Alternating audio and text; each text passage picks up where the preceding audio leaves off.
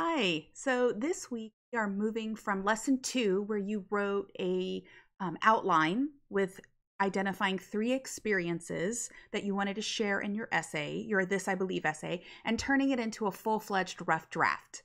So we're going to take a moment and talk about some suggestions for how to do that. And I also wanted to show you my model that I wrote so that you could use that maybe as a guide. You also have examples in your book and online that you can follow to kind of help give you some ideas about what kind of essay we're producing for this first paper. So let me go ahead and switch over so that you can see my screen. So this is the directions, remember, for lesson 3 discussion, the This I Believe second round rough draft. And if you will notice, I have posted up my model. Good job, Lisa, on already getting your essay completed, your rough draft done and posted.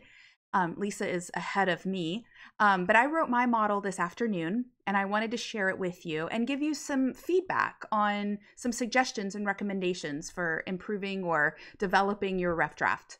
Some tips that you might think about. Identify a narrative coherence. So just like you would write a story or tell a narrative for your audience, you want to do that for this essay too.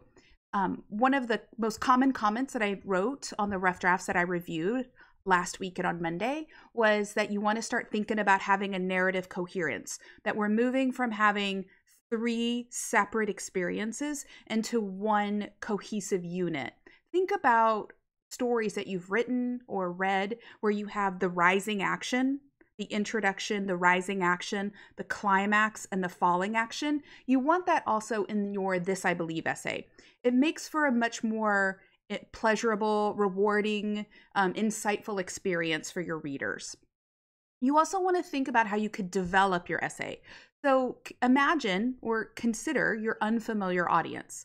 I don't know you personally beyond the scope of this class. Your classmates may not be very familiar with you because you've never been in classes together, or maybe if you did go to the same high school and you knew each other, maybe you don't know this particular experience or this creed or philosophy that you have and why. And so that means you'll need to assume an unfamiliar reader. Set the stage for them. Think about when did you have this belief, right? Where were you? Who was in this narrative? If you'll notice, my example is primarily focused on my father and how his experiences informed my own This I Believe essay. So think about, how old were you? Where did this occur? What were you doing at the time? Why is this belief important? How does your experience connect to others' experiences? Also, you might think about the cultural or social, economic, political beliefs that this essay illustrates.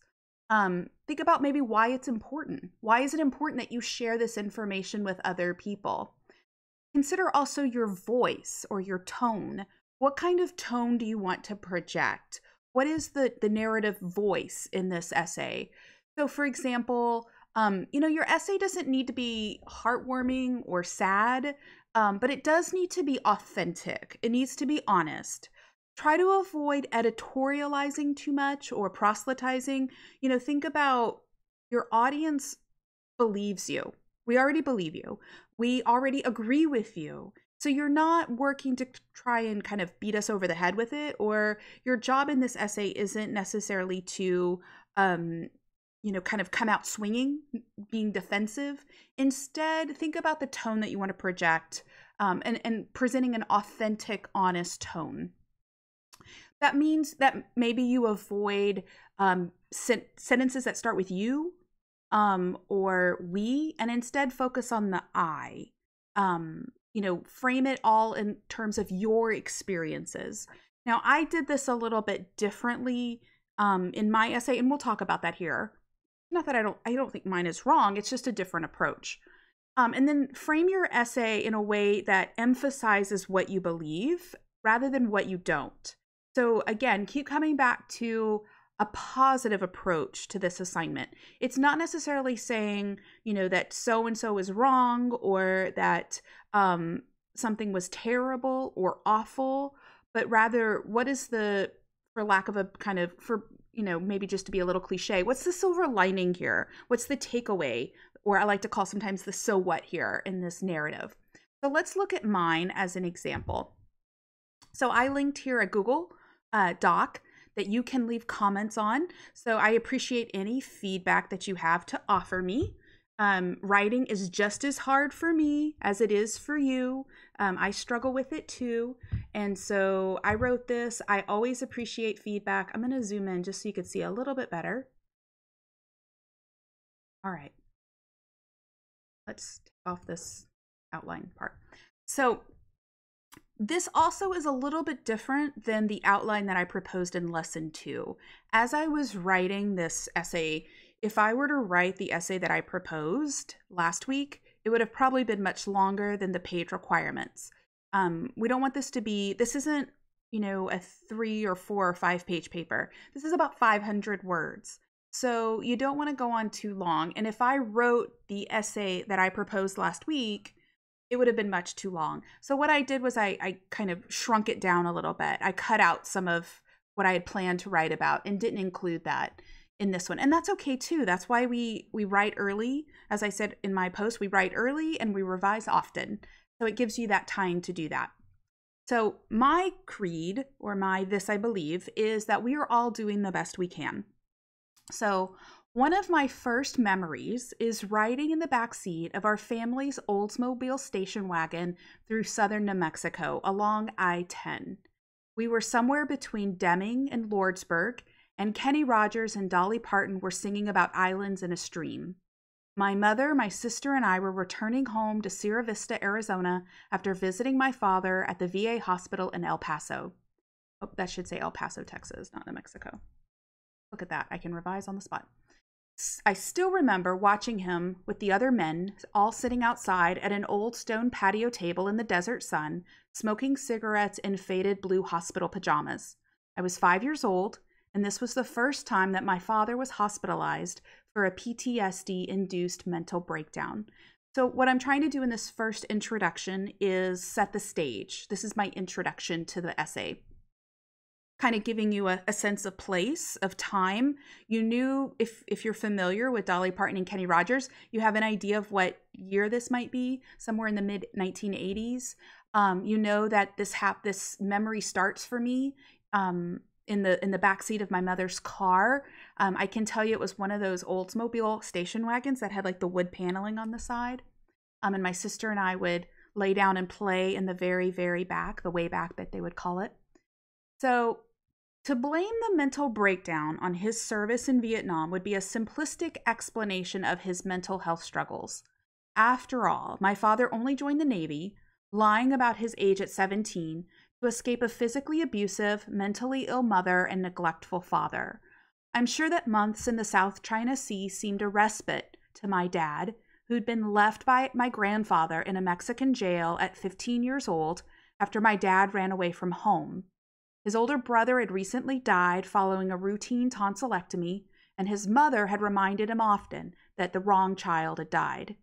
But it was now the 1980s, and people did not understand the nuances of PTSD and anxiety, so my father did the best that he could. He talked to a shrink for a few days, he took his prescribed medication, and he came home. So in that paragraph, I'm trying to also kind of that rising action. I've introduced the narrative, and now we're kind of doing this rising action where you're getting more information about my father and his childhood and what would lead to him to needing to be hospitalized for PTSD-induced anxiety and a mental breakdown. I also, if you'll notice right here, I'm kind of prefacing, I'm not so much saying like this is what I believe, but if you'll notice, I'm using those keyword repetition here. I'm kind of at the end of that paragraph coming back to that keyword repetition, the best that he could. So this pattern repeated itself for several years until my father retired from the military, and over the next 26 years, his mental health improved. Some days were better than others, but he was happy as a farmer and a grandfather. Things changed dramatically after he was diagnosed with cancer. The exertion from fighting cancer, along with the unintended side effects of his medication, led to another mental breakdown. And while I understood that my father needed to be involuntarily hospitalized for his and my mother's safety, I was doing the best I could to protect him despite the guilt and shame that I felt from seeing a terminally ill man restrained in a hospital bed because he wanted to smother his wife in her sleep. And if you'll notice that keyword repetition, this time it's me. I was doing the best that I could. My father stabilized, was released, and returned home to the farm where he died several months later from lung cancer, a cancer that might have been caused by the cigarettes he chain smoked at the kitchen table to calm his nerves, the asbestos he was exposed to by a military that he joined to escape his abusive parents, or the Agent Orange dropped over his head in Vietnam in some unwinnable war. My dad was complicated, and he was not always a very good parent. His PTSD left him angry, scared, and emotionally volatile. But he was broken in a way that few could understand or empathize. So my father tried to be the best father he was capable of being, and in doing so, he taught me the most important lesson of all. We are all just doing the best that we can. So that is my This I Believe essay. If you'll notice that kind of keyword repetition, I try to kind of have that rising action, the crescendo coming when my father passed away, and then the falling action about what I learned, through his life. I don't think it's done. I'm not entirely finished with it. I think I have a couple of places where it might be a little, like I need to make sure it's clear that it's my father. I'm thinking I might have a verb I need to change out here or there. I'm also a little, I don't know, maybe I think I want to maybe add another sentence or two here towards the end, because I don't know if I've really conveyed to my reader that my dad was a good man. Like, he wasn't all terrible. He was a good man. And I think that by focusing so much on the negative, I'm not really conveying that. So that's what I'm going to work on next week. So after I finish and turn this in to you guys to review, next week's lesson is when we're finishing it up for submission. I'm going to spend a little bit of time maybe adding a few sentences here towards the end. I'm not going to go too long because it's already kind of at the page length requirement. So I don't want to go too far down that road. And we're also winding things down. But I'm not exactly happy with where it's at yet. I have a few things that I want to tinker with.